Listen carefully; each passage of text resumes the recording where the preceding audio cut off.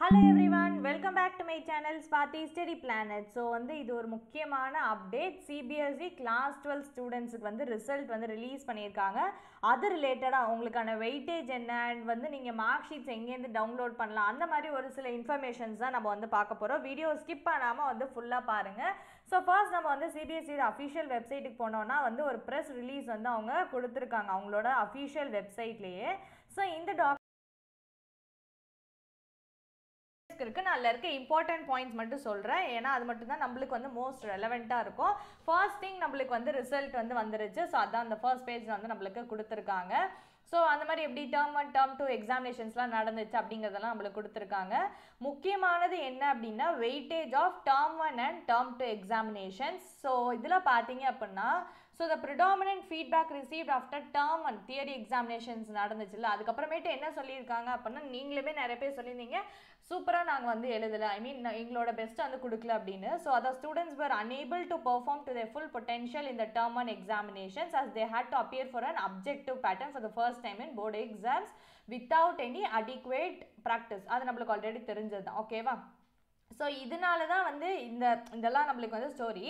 இதனால என்ன பண்ணியிருக்காங்க வாட் இஸ் த அவுட்கம் அப்படின்னு பார்த்தா majority of the members of the committee recommended the weightage for term 1ல theory நல்லா நோட் பண்ணிக்கோங்க should be around 30 and term 2 theory exam should be 70. ஓகேவா? So ப்ராக்டிக்கலுக்கு equal weightage. இதை நான் உங்களுக்கு தெளிவாக சொல்லிடுறேன். என்ன சொல்கிறாங்க அப்படின்னா டேர்ம் 1ல தியரி எக்ஸாம் நீங்கள் எழுதியிருப்பீங்கல்ல அந்த தியரி எக்ஸாமில் அதோடது 30% வெயிட்டேஜ்.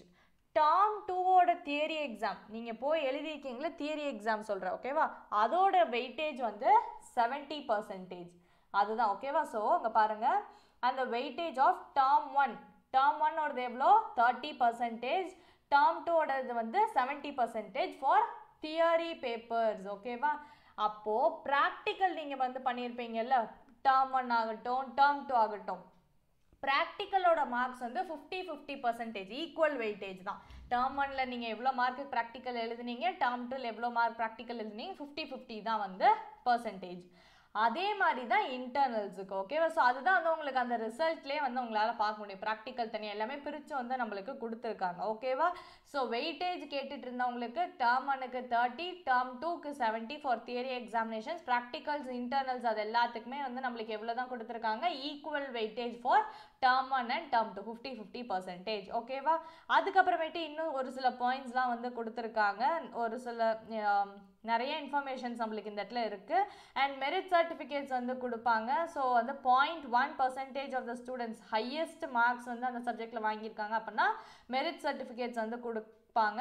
அண்ட் மற்ற இன்ஃபர்மேஷன்ஸ்லாம் இருக்குது. ஸோ மற்ற இன்ஃபர்மேஷன்ஸ்லாம் நீங்கள் பார்க்கணும் அப்படின்னா இதை ஃபுல்லாக படித்து பாருங்கள்.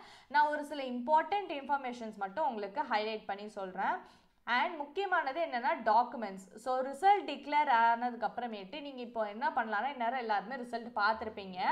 டிஜி லாக்கர் அப்படின்னு ஒரு ஆப் இருக்குதுல்ல ஸோ அங்கே போயிட்டு நீங்கள் என்ன பண்ணலாம் அப்படின்னா உங்களோட மார்க் ஷீட்ஸை டவுன்லோட் பண்ணிக்கலாம். அதுக்கான இன்ஃபர்மேஷன் மறுபடியும் கீழே கொடுத்துருப்பாங்க. இந்த இடத்துல உங்களுக்கு பார்த்தீங்கன்னா தெரியும் இதெல்லாமே சம் ஸ்டாட்டிஸ்டிக்ஸ். இப்போ இந்த இடத்துல பாருங்கள் டிஜி லாக்கரில் போயிட்டு நீங்கள் ஈஸியாக டவுன்லோட் பண்ணிக்கலாம் அப்படிங்கிற மாதிரி சொல்லியிருக்காங்க.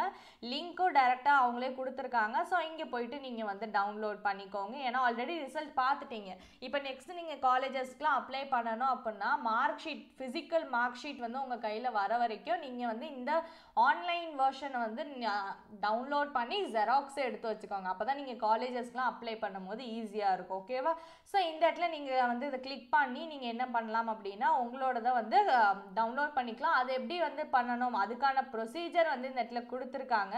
ரொம்ப சிம்பிளாக தான் இருக்கும். நீங்களே போனீங்க அப்படின்னா you will be able to understand. So இதை நீங்கள் பாருங்கள். ஏதாவது டவுட் இருந்தால் கேளுங்க. நான் அதில் இன்னொரு செப்பரேட் வீடியோ உங்களுக்கு போடுறேன். So this is the information and ஒரு சில எக்ஸ்ட்ரா பாயிண்ட்ஸ் கொடுத்துருக்காங்க. So CBSE provided an opportunity to students of both class 10 and class 12 after the performance of term 1 was informed to them that if they are not satisfied with their marks they can inform the same to CBSE through their schools. All the cases received by the CBSE அதெல்லாம் நம்மளுக்கு கொடுத்துருக்காங்க. Wherever marks have increased after rechecked these have been taken into consideration for preparing the final result. So term and result வந்ததுக்கு அப்புறமேட்டு அதில் ஏதாவது வந்து mistake இருந்துச்சு, re-evaluation போட்டிருந்தீங்க அப்படின்னா அதுவுமே வந்து they have taken into consideration. Marks வந்து ரெடியூஸ் ஆயிருந்துச்சு அப்படின்னா இங்கே பாருங்கள், in case the marks have been reduce, that is higher marks have been taken into consideration in preparing the final result. So term 1ல re-evaluation போட்டவங்களுக்கு அந்த re-evaluated mark தான் வந்து எடுத்திருக்காங்க. ஓகேவா? These decisions were taken by looking into special circumstances under which term 1 examination was conducted. So term 1 ஓட examination அந்த ஒரு situation பார்த்துட்டு தான் CBSE இந்த மாதிரி வந்து நிறைய விஷயங்கள் பண்ணியிருக்காங்க அப்படிங்கிற மாதிரி சொல்லியிருக்காங்க. The results of following category of students who could not appear for both term 1 and term 2 have been prepared and declared based on their performance in either term of the examinations in which they had appeared. So suppose COVID இருந்துச்சு or ஏதாவது sports olympiads இல்லை அவங்க வந்து குவாரண்டைனில் இருந்தாங்க அப்படின்னா அந்த students attend பண்ணலை அப்படின்னா அவங்களுக்குமே வந்து they have declared the results. ஓகேவா? ஸோ இதுதான் நம்மளுக்கு ஒரு சில இம்பார்ட்டன்ட் பாயிண்ட்ஸ். ஐ ஹோப் எல்லா பாயிண்ட்ஸுமே நம்ம வந்து கவர் பண்ணிட்டோம் அப்படின்னு நினைக்கிறேன். அண்ட் வந்து இங்கே பார்த்தீங்க அப்படின்னா இது வந்து அந்த கம்பார்ட்மெண்ட் எக்ஸாமினேஷன்ஸ் பற்றி வந்து சொல்லியிருக்காங்க. ஸோ மோஸ்ட்டாக இந்த வருஷம் வந்து பாஸ் ரேட்டும் ஓரளவுக்கு நல்லா தான் இருக்குது. ஸோ இந்த இடத்துல நம்ம வந்து பார்ப்போம்.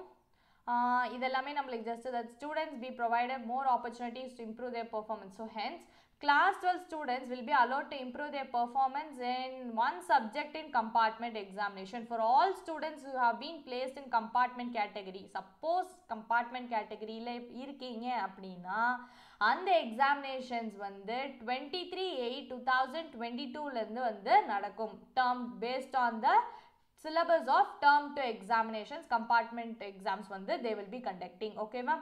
Further, the students who offered 6 or more subjects and were not able to pass in any of the first 5 subjects except language declared pass by replacing the 6th subject from the failure subject are also allowed in compartment examination to improve their performance in failed subject. So இந்த ஒரு என்ன சொல்றாங்க அப்படின்னா 6 subjects or more than 6 subjects தான் ஒரு சில ஸ்கூலில் வந்து இருக்கும். ஓகேவா? இது எல்லாருக்கும் ரெலவெண்ட்டாக இருக்குமான்னு தெரியல, ஒரு சில ஸ்கூல்ஸில் இருக்கும். ஓகேவா?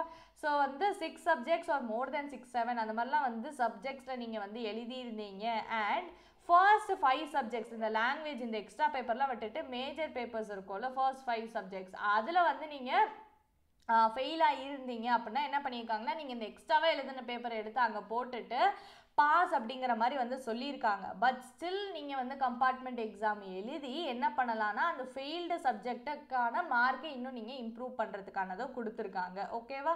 ஸோ இதெல்லாம் தான் நம்மளுக்கு வந்து ஒரு சில இம்பார்ட்டண்ட்டான இன்ஃபர்மேஷன்ஸ் கொடுத்துருக்காங்க. ஸோ ஐ ஹோப் வந்து யூஸ்ஃபுல்லாக இருக்கும்னு நினைக்கிறேன். உங்களோட ஸ்கோர் என்ன அப்படிங்கிறத மறக்காமல் வந்து கமெண்ட் செக்ஷனில் சொல்லுங்கள். நான் வந்து உங்களை நெக்ஸ்ட் இருக்கக்கூடிய வீடியோஸில் பார்க்குறேன். Still then stay tune. By.